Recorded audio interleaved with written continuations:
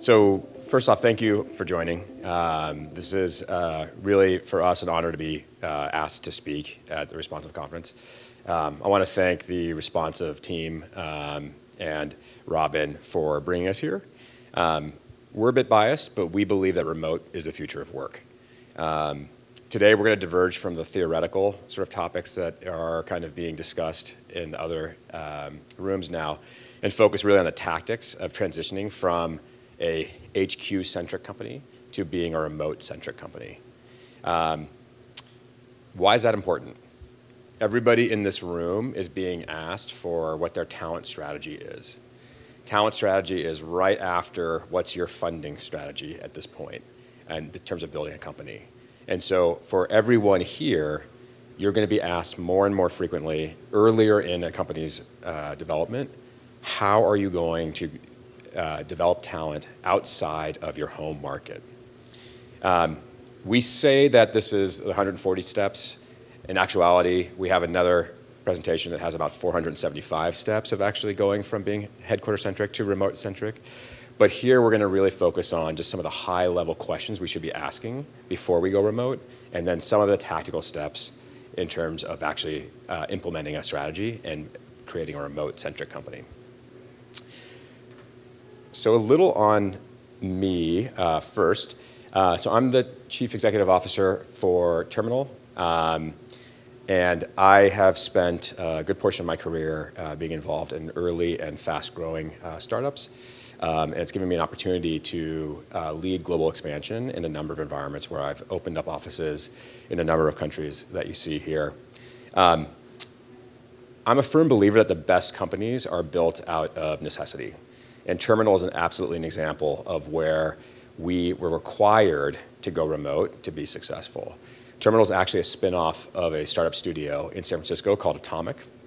Atomic had the audacious goal of trying to build 5 companies at the same time and really struggled to be able to recruit engineering talent away from the companies like Google, Facebook, and the like. And so on a lark, in 2015, we decided to open up our first remote dev center in Waterloo, Ontario.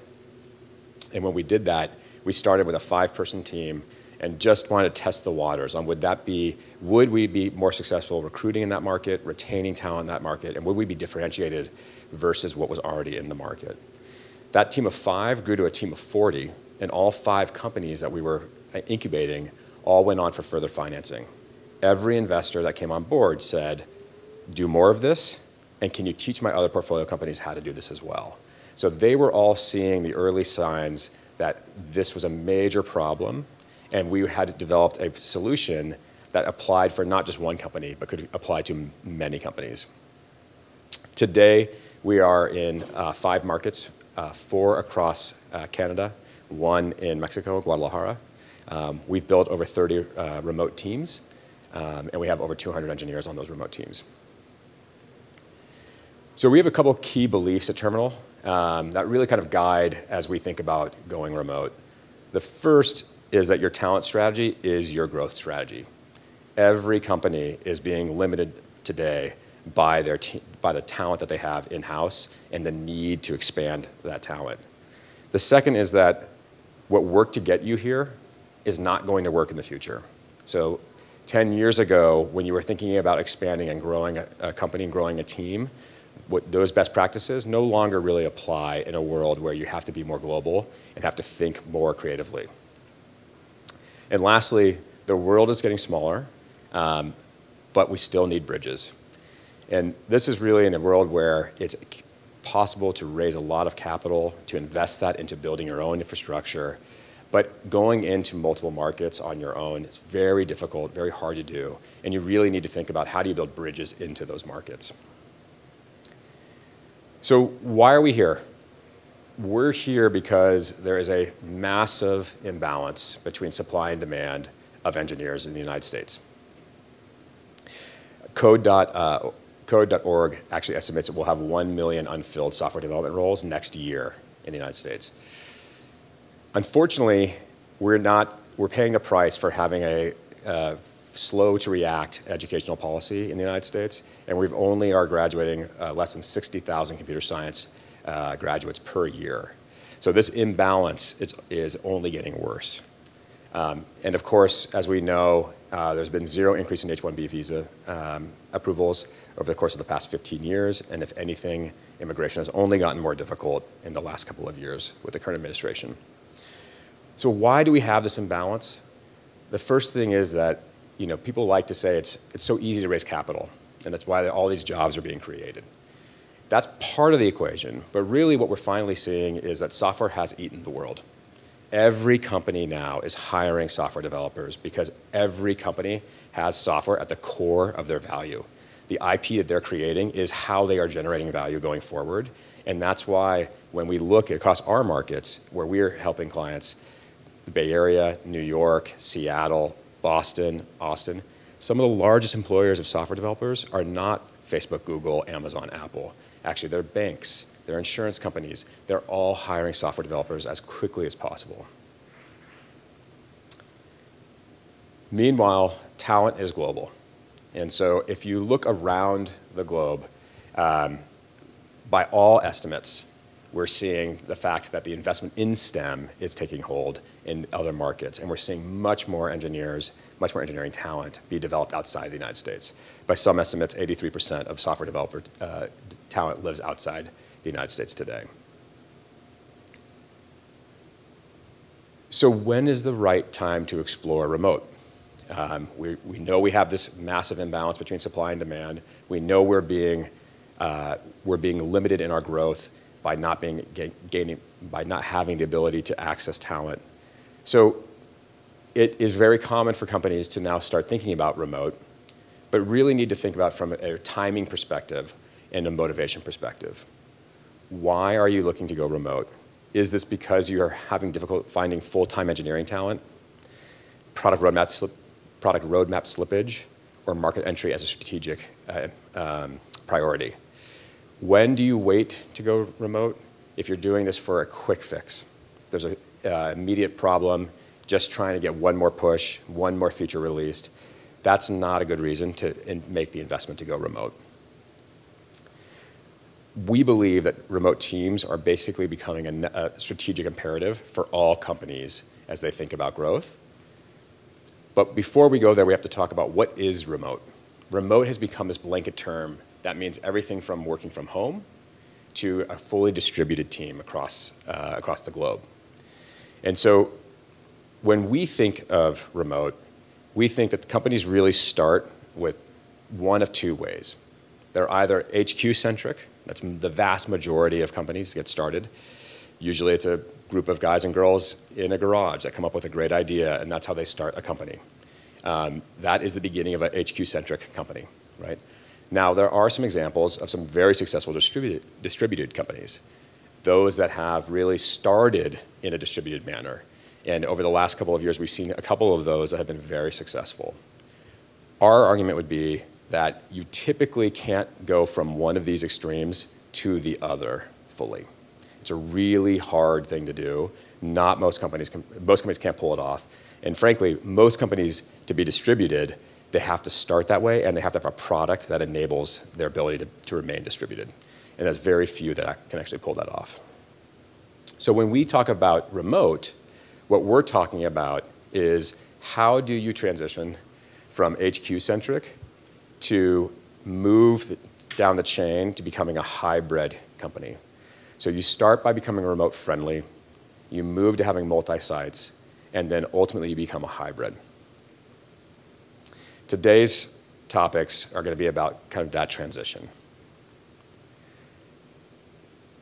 So going remote, it cannot be a knee-jerk sort of decision. It needs to be something that you are prioritized across your leadership team. There's buy-in from everyone, and that there's actual dedication to the time, the resources, and the bandwidth required to go remote. And the reason we use this slide to kind of talk about this is that all these faces here are engineers, remote engineers at terminal campuses today. Every one of them is making a decision about their career, making a very important decision in their life to be a remote employee for a company on one of our campuses. They require your commitment. right? If you're going to get in front of them and try to recruit them to join your cause, you better be committed to actually providing a great environment for them, a great learning environment for them, a great professional development opportunity for them. And when you make the wrong decisions, it can have long-term implications. Just two kind of high-profile examples here, IBM and Yahoo, both kind of moving away from really kind of a work-at-home policy for what they called their remote employees. And in both cases, really got a lot of negative publicity, ended up not even actually implementing the changes that they were trying to implement, and ultimately really was a black eye on kind of what they were trying to accomplish in the company. So today we'll talk about the 140 steps to going remote. Fortunately, they've been broken down into 7 digestible little tips that we have. We're going to run through these, but I want you all to feel very comfortable asking questions, stopping, asking for clarity, anything that can be helpful, especially given that we have a relatively small group. We can talk in more detail. So the first step is determining which market you want to think about for building a remote team. And when you think about the different factors that come into play there, there's a lot of different elements that come into play. There's how much talent is in that market. There's the cost of building in that market. There's the convenience factor. So we'll run through quite a bit of different data points that you should be collecting before you make this decision. But you have to be data-driven. We're at a point in time where a lot of remote decisions used to be made by gut. They used to be made based on, if we know someone who's there, let's build a team around that person. We're at a point in time, we're at a time and place where these are long-term decisions we're making. They really should be data-driven decisions. You have to look at the total cost of moving into a market, the total benefits of moving into the market, and be able to kind of weigh those against each other. You have to spend time going to the markets and actually understanding the dynamics in the market. All of us can read a report, all of us can collect data online, but when you actually go and see in person, you'll get a sense for how active is the dev community? How excited are people in this market for my type of company, or the type of work that we want to bring into market? It does take time to build relationships. When you're entering a market from scratch, there are people who are good ambassadors for you. There are people who are going to make it easier for you to enter that market and build an employer brand. Finding those people, starting to build relationships with them, whether they're community leaders, whether they are involved with the educational institutions in that market. All these things actually ease your process of entering the market and fundamentally make it so you have a stronger employer brand. And then finally, you have to be realistic about speed. Again, this is not a knee-jerk reaction. You can't just wake up one day and become a remote company. You have to go through the process of actually doing the analysis and preparing across the leadership team, preparing across the company to become a remote company. So we typically look at about 50 to 70 different data points before we decide to go into a market. Some of these are very easy to gather. Some take a little bit of sleuth and acquiring of data to be able to pull this together. But all of these kind of come back to a couple of themes in terms of the data that you want to collect. The first is, how large is the talent pool? Is this going to be a market that can support your growth for the next 10 years? What's feeding that talent pool? Is it good universities? Is it other companies that are good at training? What are those things that are going to make it so that it can be a sustainable market for you for the long haul? Costs. Of course, every decision we make, it has some element of cost associated with it. So what are the average salaries? What are the costs of building a new business? What's rent? All the costs that are going to come into building a remote office. Government support. In many different markets, government will play a role in trying to incentivize for job creation. Will they play an active role in the market in which you want to operate? Are they going to have a more friendly immigration policy for out-of-market talent? Do they provide any sort of grants for research? Convenience. What languages are spoken? How long will it take you to be able to travel back and forth to the remote office? How consistent are you in terms of time zone alignment? These are all things that you need to take into consideration. And finally, developer community. How active is the developer community? How are people going to be doing their own sort of professional development outside of what you provide as a company? So a couple examples here that we've gone through in terms of analyses for clients that we've worked with. One scenario here is, or I should say it before, each company has their own analysis. There is no one-size-fits-all for a remote decision. So when you look at each scenario here, you're going to see that there's different factors that are important to each of these clients. In this case, Eventbrite was looking to build a large team quickly. They're cost-conscious. They did not want to spend quite a bit to build this team.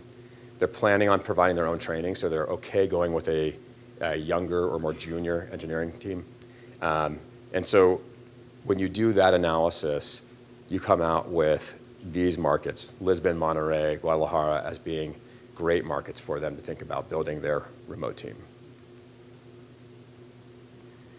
Another scenario is a growth stage company, HIMSS, which needs more seasoned talent. They were cost conscious. They were less cost conscious. They didn't really care. They just needed access to talent immediately and more mid-level to senior level talent to be able to hit their goals. And with that said, they were less interested in providing heavy training. They need people who could be up and running immediately.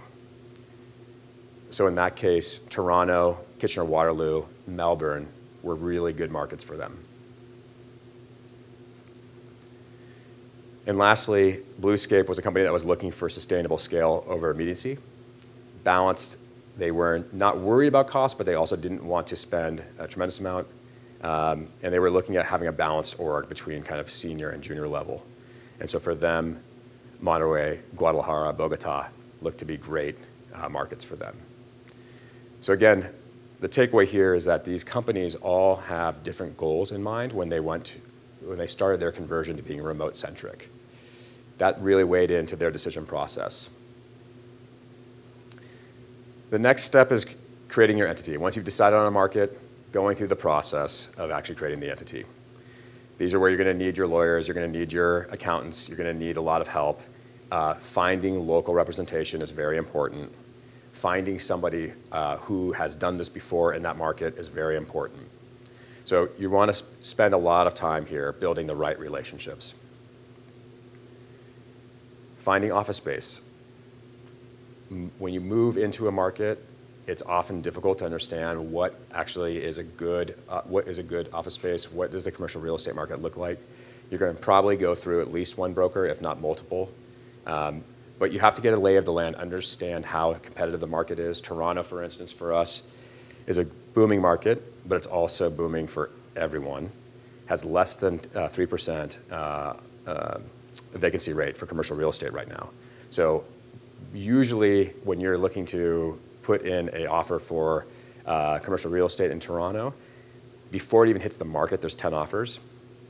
And the answers are coming extremely quickly because it's very much landlord's market.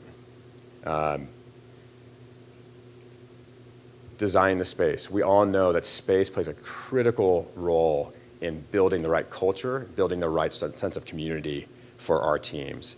So going through the process of finding the right kind of architect and design firm, ensuring that they're going to be able to really kind of encapsulate what makes you unique, what makes your company unique, and bring that into this new environment, but also balance that with the local culture.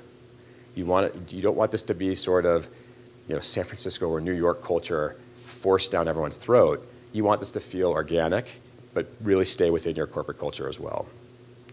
So going through the process of creating that vision, getting buy-off internally, hiring the engineering firm, submitting permits, beginning construction, interior design, all these are steps that you need to build into your plan. Building the recruiting function. This is what many people take for granted and think it's very easy. We've got great recruiters in our market. We can just use them, apply them into a new market. It's very hard to do that. The recruiters typically need to have a network, have to understand the landscape. You want to decide early on whether you're going to use a third party or you're going to use in-house. You need to integrate them into your recruiting process. When you are starting to build a remote team, you need to make sure that you're building a remote-friendly recruiting process. That means adjusting your existing sort of process from if you have multiple sort of steps in your process, make sure you try to really condense those as much as possible. Make it as asynchronous as possible, right? So that they don't have to be taking all this time out of their schedule to be doing video interviews with different people at different times. You need to determine what your market entry messaging is going to be. Why did you choose this market? Why are you excited about them? How can they help you really fulfill kind of what your goals are? You need to invest in employer brand building.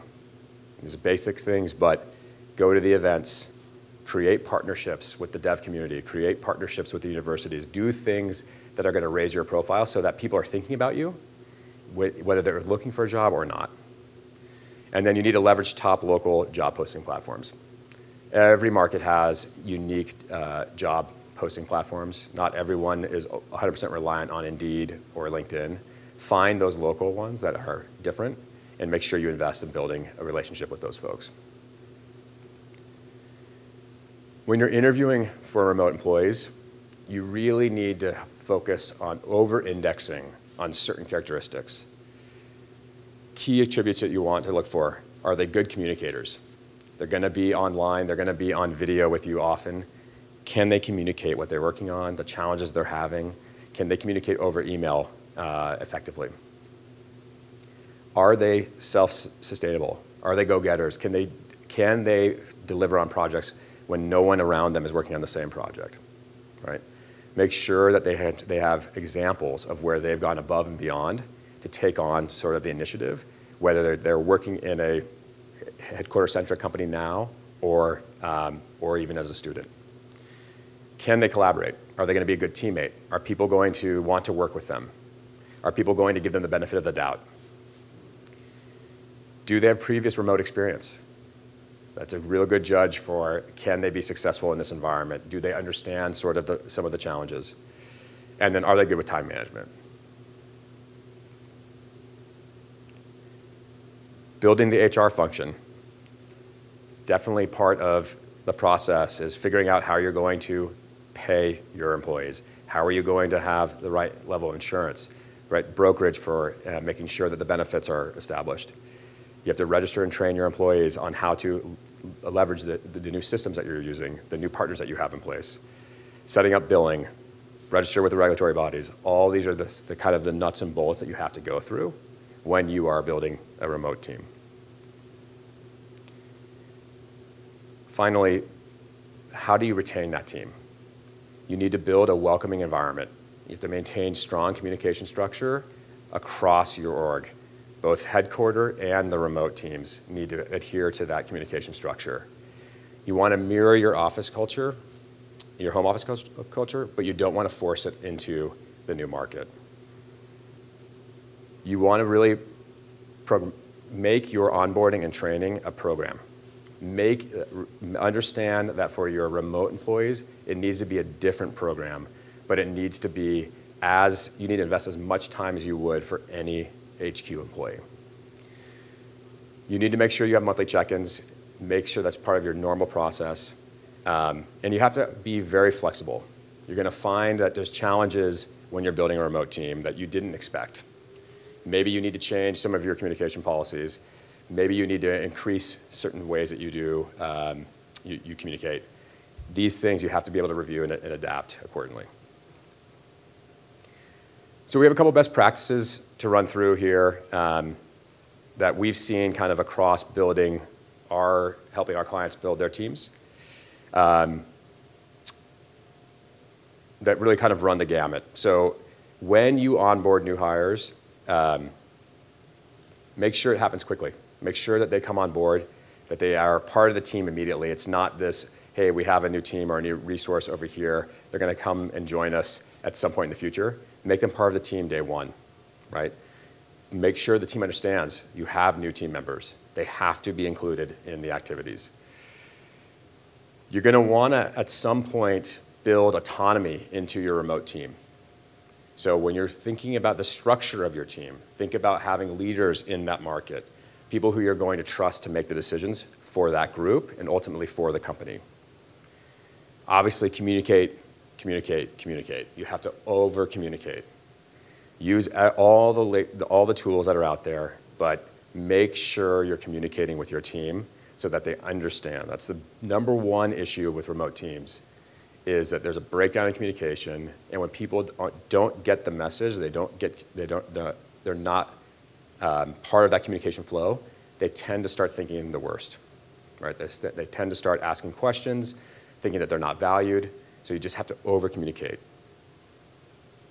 You really should encourage travel between HQ and the remote office. And that's in both ways. Yeah, that's bringing people from the remote office to HQ, but it's also showing from a leadership perspective that you care about the remote team and you're going to take time, the leadership team's going to take time to visit that group. Keeping proper structured documentation so that people have the ability to answer questions on their own, be able to go onto your intranet, go into any sort of tools that you have and find answers without having to feel like they're lost, without having to ask somebody else who they're not comfortable with, is a huge, huge point. And then finally, provide access to leadership. A lot of people we talk to say, oh, we're remote friendly. We have office hours every week. That's not enough. Leadership team has to go out of their way to make sure that they're available and making it very easy for remote employees who may or may not feel comfortable reaching out or scheduling time with the leadership team. When you think about the org structure, you have to think about what your goals are from day one. Is this about augmentation to the team or supplementation of the team? Are you building a team to plug into the existing gaps that you currently have? Or are you building an independent team that's going to be in the remote office? And so how do you then structure how things are, how the team is structured, and then also how leadership is structured around those teams? Finding, as I mentioned, finding that local leader, that person who's going to be that kind of magnet for talent in the market is really important. Those people tend to have a great network with them, but they tend to create the right culture, right? And that's really important when you're getting started. In the end, you want this team to ultimately be standalone, be able to own end-to-end product, make decisions on the product, and as they get to kind of a 6+ team size, truly have the ability to go from design to testing and all be owned in one location. We talked about culture. Again, it's really important from a culture perspective that you create a welcoming culture, that you allow for what makes you unique, what makes your company special from a corporate culture perspective, but you translate that into the market in which you're going into. Again, nobody wants to be told, this is the San Francisco way of doing things, right? They want to understand, hey, this is our way, this is our company's way, but here's how we've adjusted our culture, here's how the culture has been modified for the Vancouver culture, the Toronto culture. And again, building that, encouraging travel between the offices, developing strong in-person relationships, offsites, annual summits, meetings where everyone comes together is really important.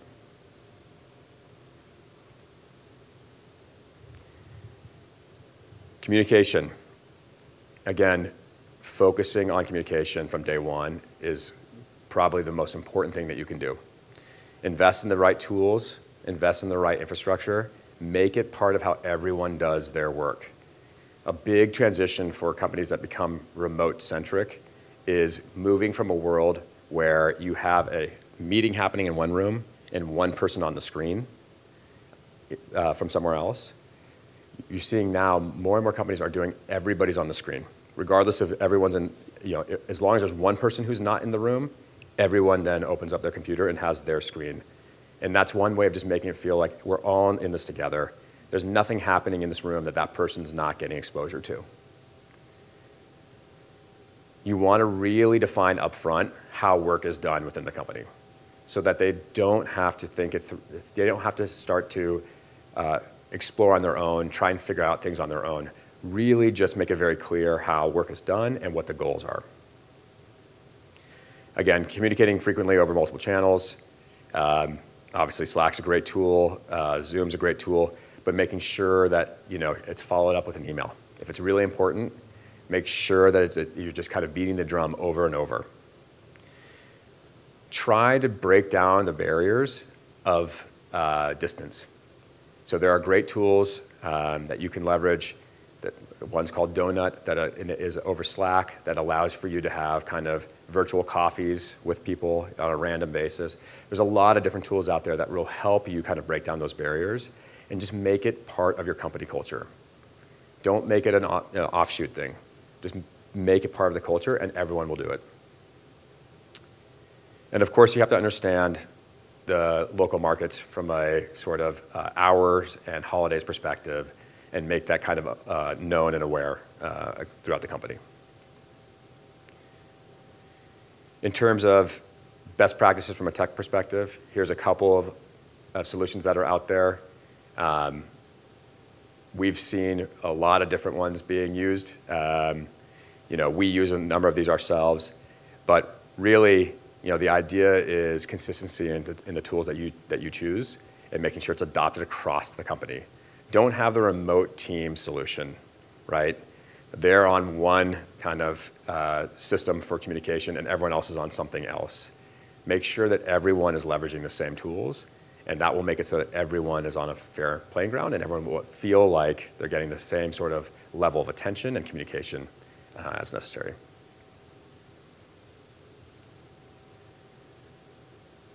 And that's it.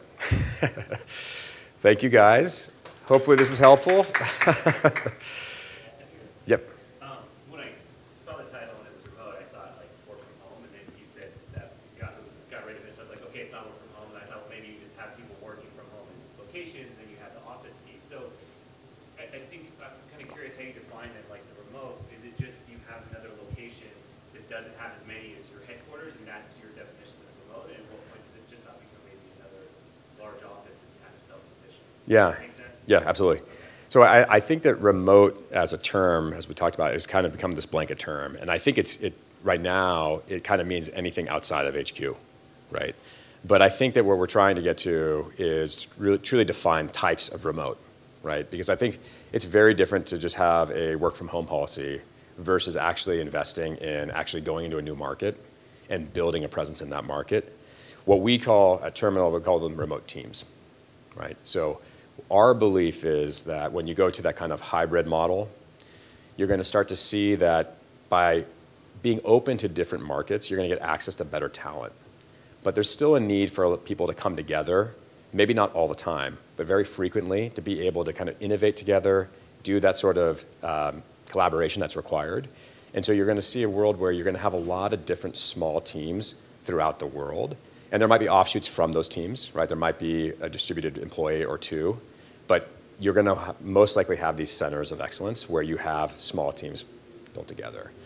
And so that's kind of our vision, our kind of take is that we're going to see a lot of companies kind of go down that evolution as opposed to going fully distributed, right? Which becomes, again, is very difficult for a company to transition to and is really dependent on the kind of product that you're building.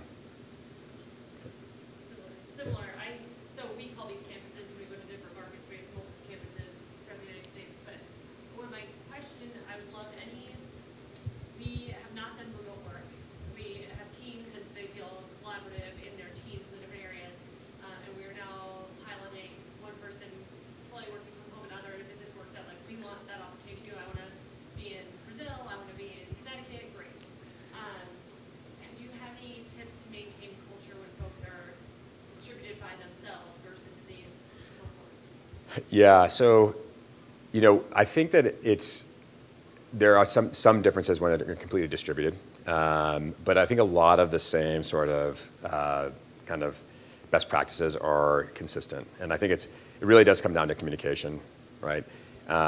There's a number of tools that are out there that will help you kind of try and make a distributed workforce feel a little bit closer.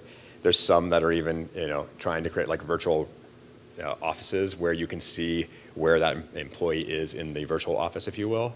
But I think what we have seen across our clients that have a kind of hybrid model and has been successful for them is when you do have distributed workforce, really ensuring that you are bringing everyone together at least once or twice a year to kind of make sure that the culture, the kind of mission and vision are continuing to kind of be present in front of mind. Establishing some of those personal relationships in person so that when you're away, you can leverage those. Really being thoughtful about kind of the policies that you have in place that apply across regions. I know that there's been examples of where companies have gone distributed, but there's been some challenges because the benefits provided to some employees are better in some markets than others. So being thoughtful about how you've actually structured all of your sort of compensation and benefits policies. But in general, I think that what it comes down to when you're fully distributed is you have to have a high level of trust, right? So your hiring bar needs to be extremely high in terms of trust, and you have to make sure that you have checks and balances in place so that if there's something that doesn't seem right, you have quick action to actually do something about that.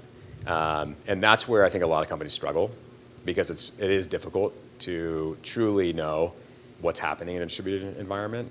And so if you have a breakdown of trust, then things can get pretty dicey.